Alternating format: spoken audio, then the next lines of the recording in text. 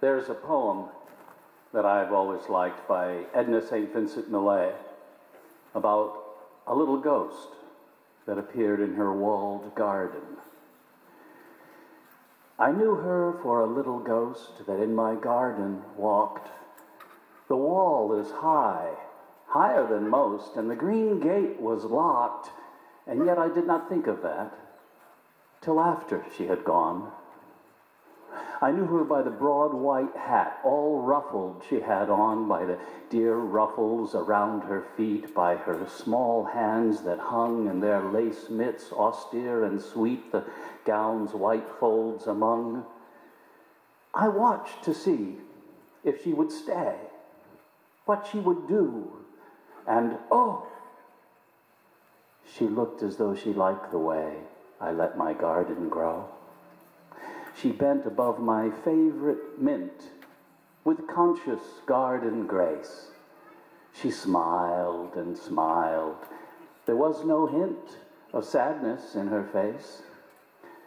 She held her gown at either side to let her slippers show, and up the walk she went with pride the way great ladies go. And where the wall is built in new and is of ivy bare, she paused and then opened and walked through a gate that once was there. All ghost stories, it seems to me, are about the past. What once was there, the gate that once was there, the girl that once was there. There are all kinds of ghost stories in which the phantom figures are inhabiting a world that we cannot see, and so their behavior seems to us strange. In Asheville, they tell tales of a ghost that appears outside the second-story windows, pacing back and forth of the tavern that is in a building that used to be a hotel. Well, many years ago, there was a balcony on that hotel, and the ghost is walking on the balcony that once was there. There are ghost sightings in Rome, where they see legions of Roman soldiers marching up the street, only the soldiers are low down, with their torsos only appearing above the road, because you see, the soldiers are marching on a road that was much lower 2,000 years ago. So the past is haunting. My brother and I were playing baseball on the street outside of our house. Just the two of us playing baseball. I got a hit. He fielded the ball before I could round first, so I was held up at first, and this was a dilemma, because I was still at bat. So I had to go back and take the next pitch. So we solved the problem by creating for ourselves ghost players that would take the place for the runner, right? Now, maybe you've done this too. It's a common trick for street baseball. So I went back to bat and I left a ghost player. We were playing in our shorts and our t-shirts, barefoot, but I always imagined the ghost player in a full uniform, bill cap, cleat shoes. And he was there at first, waiting for me to get another hit so I could drive him on home. And we would play this way, putting ghost players in place to fill in for the missing team that we had until it was time for dinner. We went inside to eat.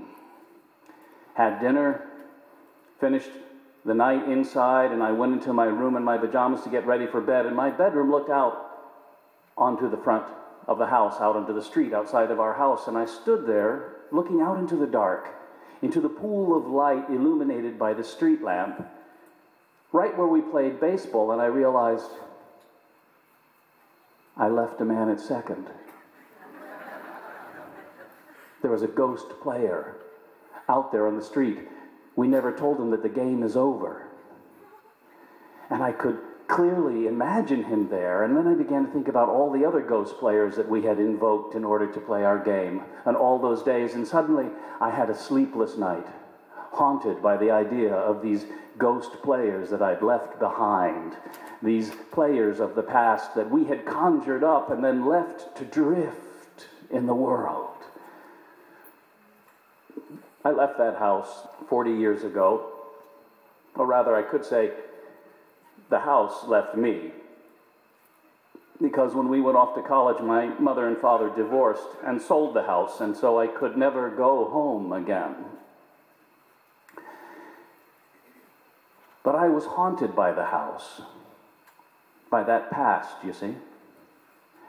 I would have lucid dreams of playing with our ghost players out on the street in front of the house, and then going into the house for dinner. And as I would come into the house, I would see that the furniture was new and that it was a strange family sitting down to eat. And I would suddenly realize with shock that it was no longer my house now. It was someone else's home. And I would wake in my bed, sweating, sad, confused, sitting in the midnight light, clearing my mind and feeling the deep sadness of loss.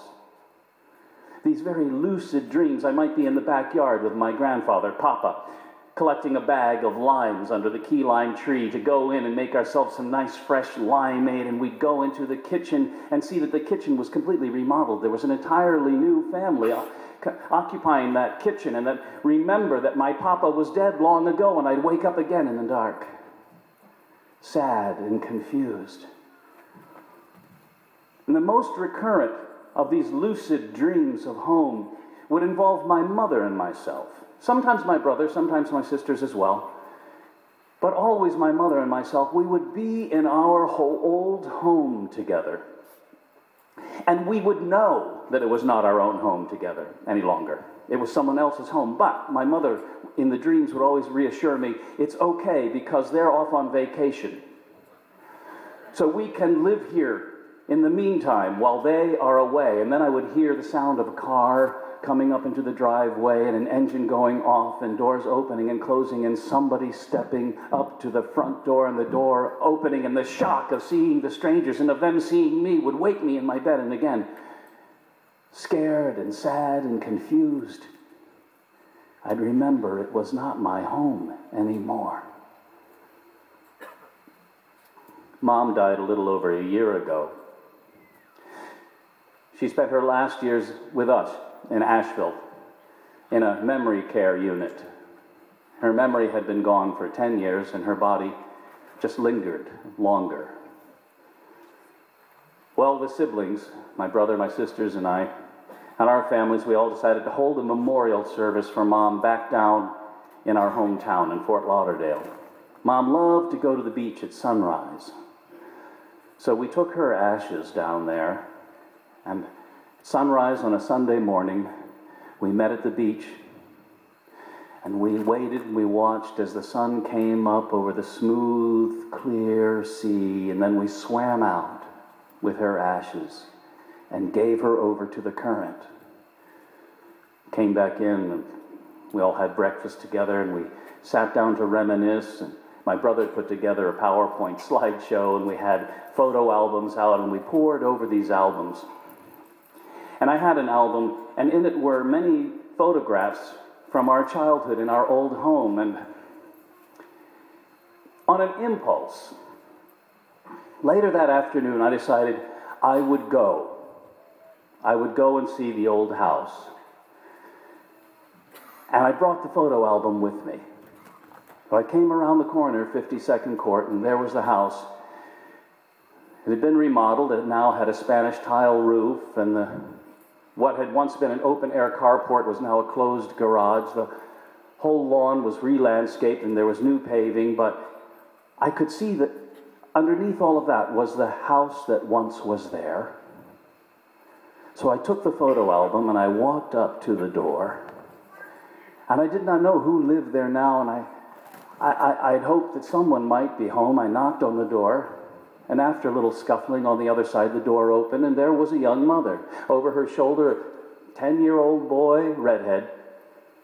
And I haltingly kind of explained myself and how I had grown up in this house, and how we were back in town for my mother's memorial, and that I had brought an album of photographs. I thought maybe they'd like to see what the house used to look like back in the 60s and the 70s.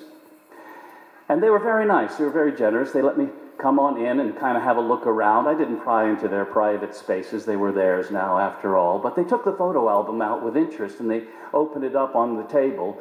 And the father came in from the back, and they were looking at the photographs. And I was telling the young boy about how my brother and I used to make forts, underground forts in the backyard, and how we used to build our own skateboards. And the boy said, "Did you ever see the ghost?" I said, well, yeah, I used to be haunted by these ghost baseball players, you know. We'd make up extra players to fill in for us when we played ball out in the street. And then the dad said, no, this is a child. We've all seen him. And then the mother said, honey, and she pointed at a photograph in the album. And they came and they looked at it together. And the boy said, yeah, that's him. And they agreed, yeah, it really is. And then the mother said to me, do you know who this is? And there was a photograph of an 8-year-old boy, blonde hair, squinting in the Florida sun with a baseball bat leaning on his shoulder. It was me. It was a photograph of me. They said, that's the ghost. We've seen him a few times, usually like when we come back from vacation and we come in the house and he's standing there and then he disappears.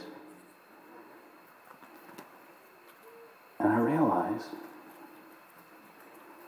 I have been haunting my old house for 40 years. Rather, not me so much as an 8-year-old boy I once was. Still left behind, the boy that once was there. Like those ghost players so long ago, he remained behind. No one ever told him the game is over.